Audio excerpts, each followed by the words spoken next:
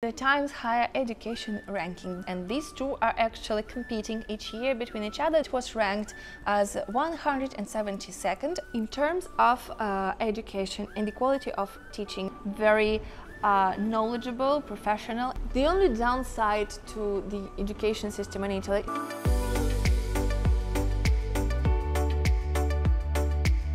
Hey guys, welcome back to my channel. I've noted that lots of you are really interested in studying in Italy and universities in Italy, and I thought that probably we should talk more often about it. And honestly, one of the things that I think is very common among my comments is the question about various universities in Italy, not only the University of Bologna, which is of course the university I know more about and I talk most about, but first thing first, I'm also thinking about launching a new kind of videos where I will take you to another universities and talk more about those universities in particular. But in today's video, I wanted to talk about the general idea of the universities in Bologna. Simply because the Times Higher Education ranking has been out recently, and it has a few Italian universities in it, in the top 200 universities in the world. So I just wanted to talk about the best Italian universities according to Times and also according to Italian rankings and Italian system, like the best universities in Italy and then in the world. So if you're ready, let's get into the video.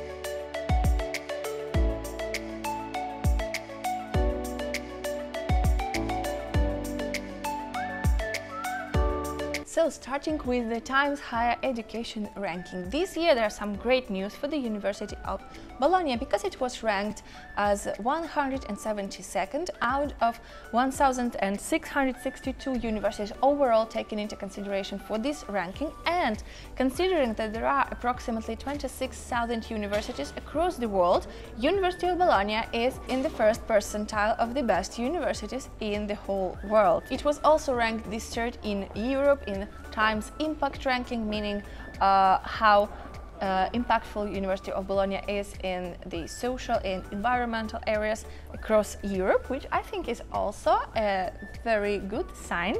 Another university that made their way into the Times Higher Education ranking are La Sapienza, the University of Rome. It got ranked as 197th together as Scuola Normale Superiore di Pisa, which is a different kind of the university. But if you are interested, let me know in the comments and I will talk more about various types of the universities in Italy, because there are lots of them actually. And then University of Padua, the Scuola Superiore Sant'Anna and the University of Milan Bicocca were ranked from the 200 to 250s, and the University of Rome Tor Vergata was included in that same ranking, while the State University of Milan was ranked from 300 to 350s. So this is just the general idea of how the Italian universities are ranked across the world, taking into considerations other universities in basically all other countries. And moving on to the Italian ranking system. So the Italian ranking system is very particular because it does not have a general table, but it actually divides the universities based on their size. So there is a separate table for mega universities, and University of Bologna is one of them, another table for big universities, another for medium-sized universities, and another one for small universities. So this is actually made to give opportunity to all the universities, and it makes sense because you cannot really compare a small university with a huge university, like mega universities like the University of Bologna. So it really makes sense to divide them in this way. And starting with the mega universities, University of Bologna sits at the first place, and it's been on the first place for the last 4 or 5 years, I guess, and generally, University of Bologna sits really high in most of the Italian rankings, and as you could see in the world rankings as well. The second place took the University of Padua, and I actually have a little video about life in Padua and just Padua as a really nice student city. And if we got enough likes under this video and enough comments under this video, I will also make a video about studying in the University of Padua with all the costs of living and the peculiarities of that university. So don't forget to like this video, to comment, to share it, and if you're new here, subscribe and hit the bell button. So the third in this ranking is La Sapienza, the University of Rome. The fourth is the University of Florence, and these two are actually competing each year between each other, the same way that University of Bologna and the University of Padua are competing all of the time. Then next we have the University of Pisa, the University of Turin, University of Palermo, which is the new entry of this year, the State University of Milan, and University of Bari, and University Federico II of Naples. So this concludes the top 10 of the mega universities of Italy. Then passing on to big universities, the first place got the University of Perugia, the second place got University of Salerno, and the third place got the University of Pavia. I'm reminding you once again that these are basically two different tables inside the same ranking, and they are not comparable between each other, the mega universities and big or medium-sized. So these are the top three. While the top three medium universities, like medium-sized universities, according to the student body, the size of campus, the size of the academic staff, are the University of Trento on the first place, the University of Siena on the second place, and the University of Sassari on the third place. And then we are passing to small universities. The small universities were ranked, the top three small universities in Italy were ranked as follows. The first place got the University of Camerino, while the second place went to the University of Macerata, and the University of Cassino took the third place. These rankings basically take into account various things: the quality of teaching, the quality of research, the environmental and social impact, as said before, and also the location, the campuses, the facilities, the accommodation, so all of these things.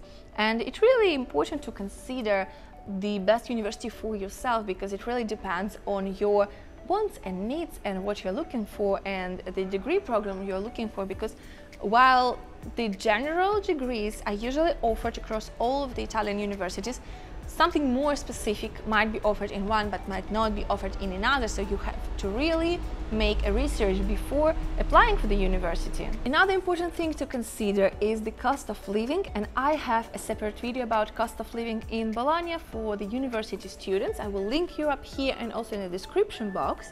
And you know, these things are definitely to consider when applying for university, when choosing the university, because you're gonna spend there at least 3 years if you're doing a bachelor's degree, 5 years if you're doing bachelor's and master's degree, and so on and so on. So just make sure you know what you're signing for. In terms of education and the quality of teaching, the University of Bologna sits at the first place in Italy and sits quite high in the world ranking, in the Times Higher Education ranking.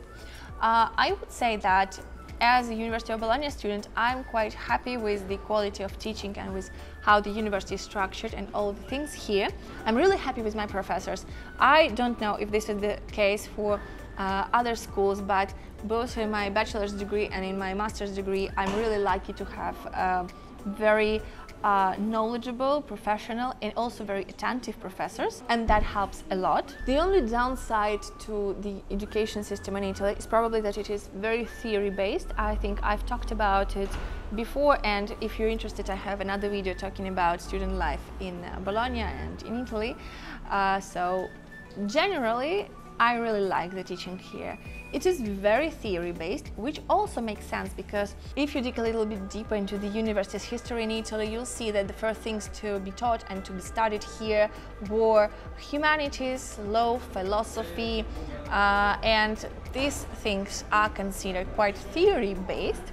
So it really makes sense, especially if you are a student at the humanities faculty or even arts faculty. It's not exactly the case for engineering students or medical students or I don't know, someone with more practical approach to the job itself. And I had friends who did medicine here and were quite happy with the internships and labs. Even on more theory-based programs like mine, I still have labs. For example, now I'm doing a master's degree in information culture and media organization, and I have 2 mandatory labs, like 1 per year. I can choose them among several electives, and then I have to do it, and it's more practice-based, so it's like really a hands-on teaching. And when I did my bachelor's degree in drama, art and music studies, I could apply for labs. There were like extracurricular labs, but I could apply for them too, and I did several of them. And also I could choose in my curriculum whether I wanted to do an internship, a lab or a seminar. So starting with a seminar, I'll just say that this is more like a tutoring in small groups, and then you have an internship, which is definitely a very practice-based thing. So I chose internship, and I did my internship as a drama teacher for elementary and middle school kids, and I really liked it. And if you want me to talk more about internships in Italy, leave me the comments down below, and I will make a separate video talking about internships in Italy and how they work, the internship for students.